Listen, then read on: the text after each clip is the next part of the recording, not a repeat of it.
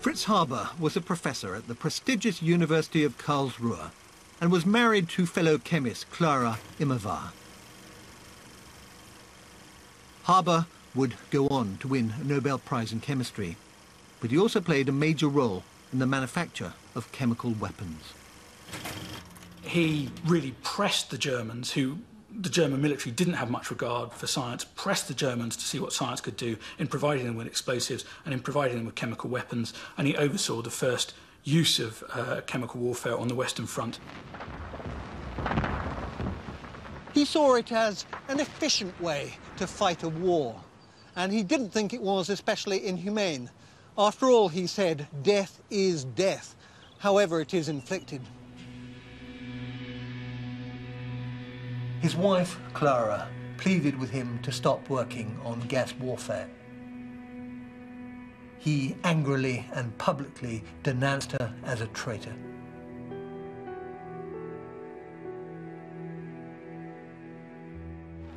Gas warfare was a horrific but extremely effective new weapon. It not only crippled and killed, but also instilled terror right across the battlefield. Casualties from the first use at Ypres were estimated at 5,000 to 10,000 dead, with many, many more injured. And Haber was delighted, as were the German military. Haber was promoted to captain and he returned to Berlin in triumph. But the couple continued to argue because Clara was deeply unhappy with what he was doing. Haber, however, felt that he had an absolute scientific and patriotic duty to continue working in chemical warfare. Finally, and tragically, Clara took matters into her own hands.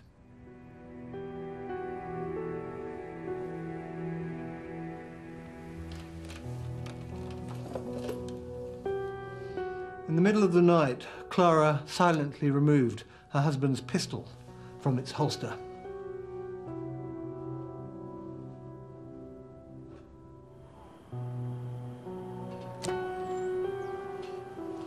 She stepped outside, and then she shot herself through the heart.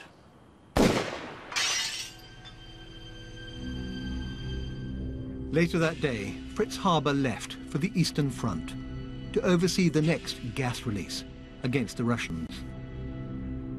He left behind his grieving 13-year-old son, who had been the one to discover his mother's dead body.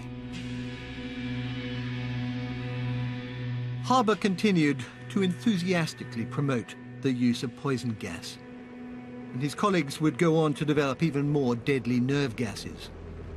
One reason why World War I became known as the Chemist War.